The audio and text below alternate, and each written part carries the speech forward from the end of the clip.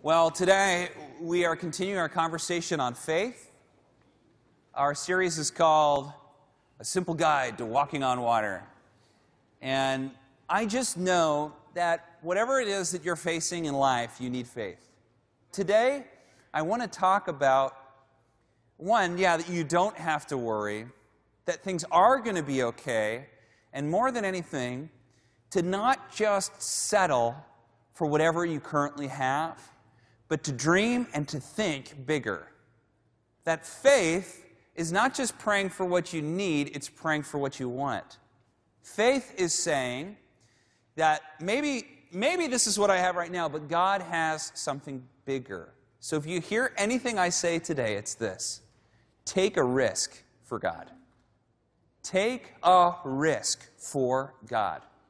To walk by faith and become the kind of person whose vision is framed by what God wants. That I'm going to do things that are big enough to say, only God could do something that awesome, that amazing. I am going to take a risk for the Lord. You know, very often when we get comfortable in life, I am convinced God likes to take us to scary places. God doesn't like us being all that comfortable. He doesn't like it when we get stuck in the ruts. When I was a kid, I had a big fear of water, and that's a problem growing up in the summer, especially here in Southern California. And I remember once I was at the beach with my parents and a couple of my friends, and the waves were particularly big that day, and I was maybe 8 or 9 years old. I was still a kid. But I saw all my other, friends going out in the water, and they were swimming, and they were having a good time, and they were getting beat up by the waves. And I was just sitting going, oh, that's interesting. And my dad goes, go out there and play with them. And I said, oh, that's, I'm all right. And my dad's like, well, they're having fun without you. They're asking you to go out there. Go out and play with them. I'm like, Dad, I'm fine. He goes, you're scared of those waves, aren't you? It's like, I am not scared of those humongous waves. And without a word, this makes my dad sound like such a jerk. He's not. He's a sweet guy. Without a word, he was working out then too. I want to say he was 36, and his biceps were like...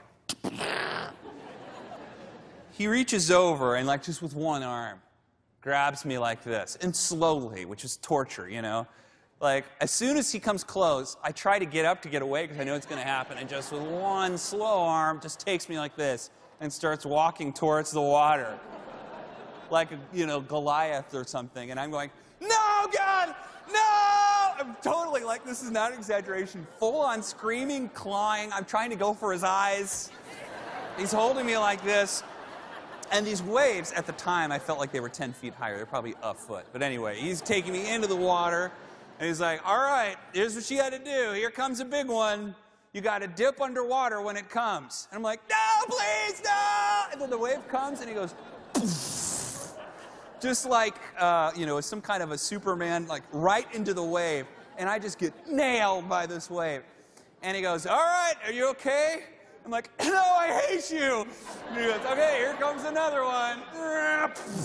And this keeps happening over and over until finally he's like, just watch, this is what you do. And he just walked me through it. And he stayed with me, holding me with this big, big arms, and this big, burly man. And he just said, we're going to stay here until you're not afraid of these waves anymore. And that's exactly what happened. And by the time we finished, I was not that afraid of waves anymore.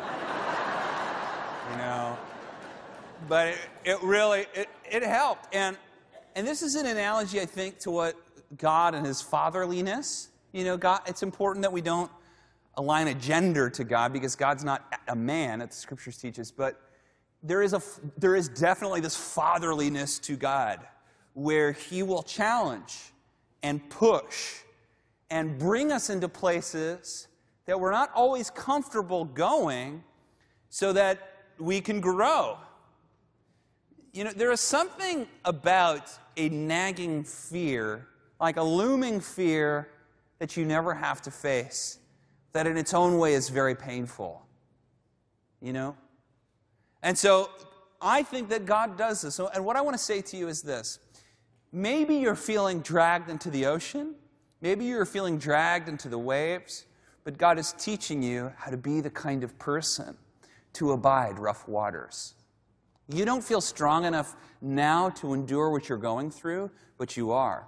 God is showing you and proving to you that you don't have to be afraid of waves, that you have everything you need to endure the storm. You do. You have it. You have everything you need to endure the storm. And God is not the kind of God that throws you into the ocean. He walks in with you. He carries you. He makes sure that you feel those everlasting arms when those waves are coming. Do you feel them? No matter what you're going through, you're not alone.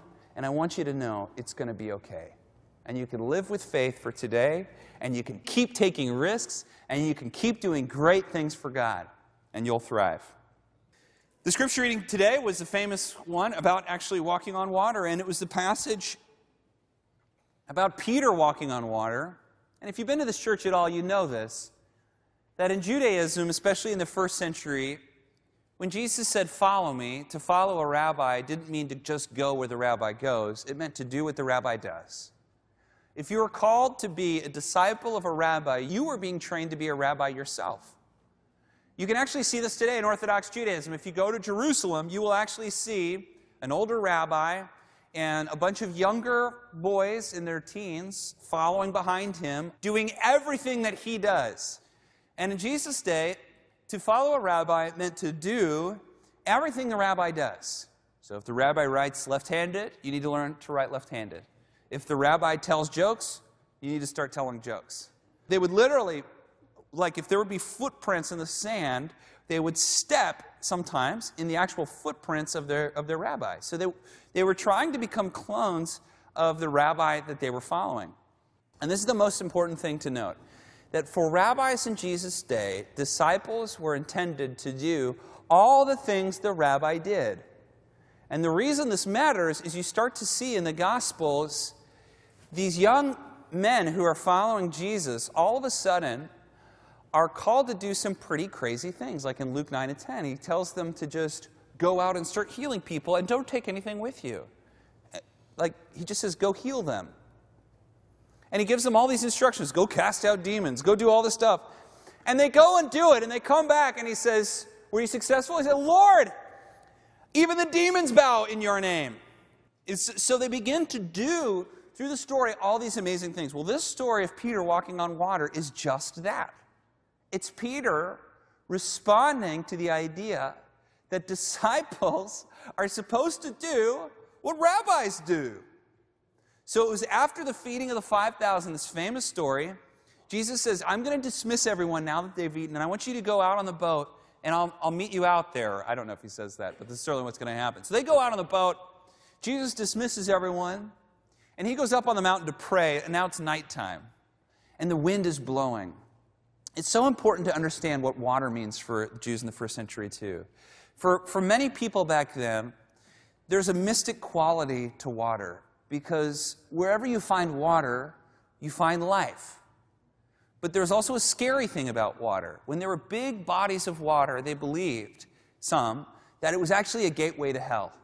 In fact, many people back then not only couldn't swim, but didn't swim because they were afraid of the Leviathan, which was essentially like the Loch Ness Monster. We'll just shoot straight, okay? That there's some kind of Loch Ness Monster in the Sea of Galilee.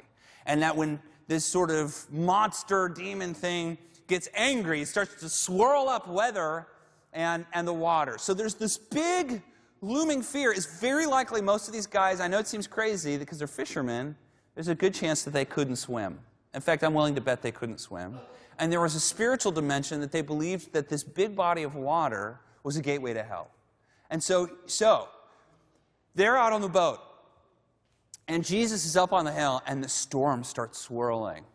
And the wind starts blowing. And it says they're not able to get back to shore. They're trying to get back, but the wind is pushing their boat away from the shore. It's nighttime.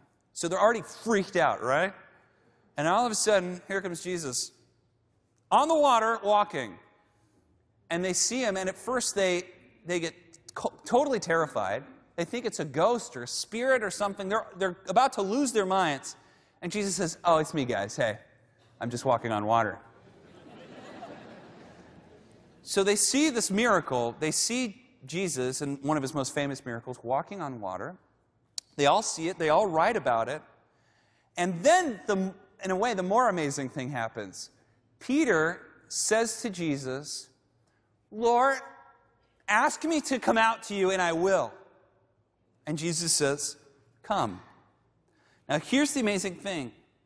Peter gets out of the boat and he begins to walk on water to Jesus. One step at a time. It's dark. The wind is blowing. The rain is coming down. His friends behind him are watching. What would it feel like, by the way, to get out and start walking on water towards Jesus? I wonder. And so he's walking, and he begins to doubt. He begins to get afraid, and he takes his eyes off of Christ, and he begins to put them on the waves, and he begins to sink. And I picture him sinking slowly, like he's sinking into jello instead of water. I don't know. And the story says that Jesus reaches down and he grabs him. And the scripture says, Jesus says to him, why did you doubt? Why did you doubt? Do you know what he means there when he's saying, why did you doubt? He's saying, why did you doubt that you could do what I can do? That's exactly right. Everybody that studies the scriptures, that reads the scripture, this is the right way to read this text. Not, why did you doubt in this? It's why did you doubt that you could walk on water just like me? I've called you. I said, come. If I ask you to do something, I'm going to give you everything you need to accomplish it, even if it means walking on water. That if God says, come, walk on water, he's going to give you the shoes you need to walk on water. He's just going to give you what you need to stay afloat. This is faith. So if God says, come, take a risk, get out of the boat. You can do the things Jesus did. He says that, not me. In fact, he says in John chapter 14, greater things than these will you do because I'm going to my Father. I believe that. So why do you doubt? Why do you doubt? So I'm asking you, train your fear into faith by taking a risk for God today. By taking a risk. If you've been knocked down, I want to ask you, have faith and get back up. Because great things are in store for you. You only lose when you decide not to get back up again. Faith is trust, very simply. Faith is trusting God. You need to be a risk taker. You need to be a person of faith to get where you need to go. God's not going to force you to go where you need to go. Sometimes you're going to have to face your fears. Sometimes you're going to have to take a risk. Recently, we went to Holland with my sister Brittany, and this is a perfect story. My sister Brittany is terrified of flying, terrified. And in fact, it had been years and years since she'd been on a plane, and she'd never been to Europe, and I invited her to go with us on our Holland tour, and finally she had to face the music. So she got her tickets, she got a passport, and she said for like days before the flight she couldn't sleep. But she decided, I'm going to get on that plane, and I don't care if I scream, if I pass out. She had a couple glasses of wine. She didn't lie before she took off. But she got on that plane. She got on that plane, and she got to Holland, and she saw old windmills, and she ate cottage cheese and stroopwafels, and saw all these handsome blonde men that were taller than 6'5". And listen, this is a perfect analogy for all of us. I'm so proud of my sister because so much of the human experience is doing things like that. Many of you, you're afraid to go to rehab. Some of you, you're afraid to start dating again. Some of you, you're so embarrassed about your divorce. Some of you, this is maybe your first time back in church, or maybe you're watching on TV, and you were so hurt by religion you think, I can never be plugged into a church again. Take a risk. Take a risk. Some of you have been wearing a mask for a long time and pretending to be somebody that you're not. I want to encourage you to be authentic, be genuine, take a risk in faith, and watch as you become a happier, fuller person. I just want to finish with this. I actually had a rough day a couple weeks ago, and it was just hard. And so I felt like the Lord called me to the ocean. So I went to the ocean, and it was, getting darker. It was twilight. And there were these waves. And I put on some gym shorts because I didn't have swim trunks. And I just went out into the water to swim. And the water was warm for California, still cool. But I began to just pray, and I was sort of swimming out in the water. And I was remembering as a teenager in college all the times I went surfing and all the fun I'd had, and I began to, began to body surf. I did lose my trunks one time. It was okay. Just put them right back on. But I remember just floating out there in the water, and I remember thinking about God's grace, and that living through life is a lot like surfing on grace. You know, grace doesn't mean mercy. You know that, right? Grace doesn't mean mercy. Grace means an overflow of God's favor, power, and love. We've limited it to this thing like, oh, grace means forgiveness. So much more than that. Jesus received grace when he was baptized, not for the forgiveness of sins, but for the empowerment to do what God had called him to do what the Father had called him to do. Jesus was God. And so many of us, living life is like surfing on grace. When surfers are out on the water, they're always looking for a wave, and they're always looking for a big wave. And you miss it all the time. Sometimes you're too far out, or sometimes you're too far in, but there's always another wave. And sometimes you wipe out, but that just means you weren't ready. You didn't go fast enough, or you're not trained enough. But most importantly, the thing you learn when you're surfing is that even if there aren't waves, you're still enjoying it. Because there's something about the gentle rhythm of waves coming in and out that lifts you and drops you. The company of people, the refreshing nature of water itself. And so many of you, you're in life and you've completely wiped out. I just want to say to you, it's okay. Another wave is coming, huh?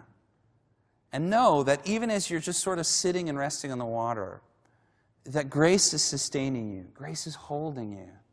That whether or not you're surfing or not, there is this, like water, this sustaining nature that no matter where you are not alone. God is holding you, and it will be okay.